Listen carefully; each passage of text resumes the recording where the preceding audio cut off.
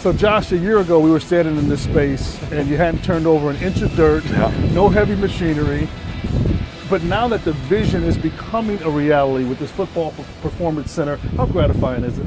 It's exciting, and we know that this building is going to be the home for Illinois football for generations to come, and to see it come up out of the ground and watch our players and our staff get excited about it, it really is meaningful. And for the people watching this show, they can actually see this structure. It's kind of amazing and massive. The first thing that struck me is just how big it is and how much ground it covers. It's a great space. It's about 112,000 square feet. You see the drawings, and the drawings put it next to the stadium. Of course, the stadium makes everything look small. Right.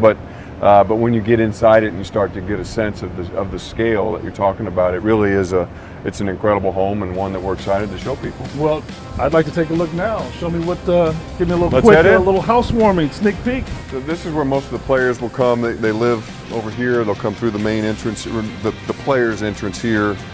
This is the weight room, and it's about 1,000 square feet bigger than what we currently have. It's surrounded on two sides, both the east and the south, by glass. And so it'll be a lot of natural light, make it feel even bigger than it already is. And it really becomes sort of the hub of the entire facility. This is the front entranceway right here.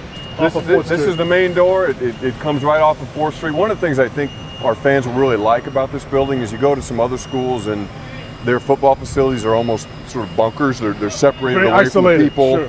Sure. This is going to be right up in front. People are going to have a great view of it. This whole east wall will be glass.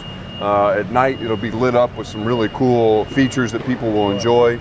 We'll have our parking lot here, the Dick Butkus statue, and a pavilion right outside the front door. So you got Red Grange on one side, Dick Butkus on the other. That's right. Awesome. That's exactly right. And so this main corridor runs east and west through the middle of the building. Players will have access as they walk down here on the left to different spaces. And so the first doors will go into the sports medicine space, as we talked about.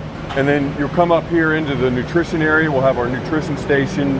All of our nutrition staff offices will be here. They'll have a great opportunity to get some really important fuel as they head into their day. Right. So Josh, tell me about some of the amenities and new toys that the players will be able to enjoy in this space.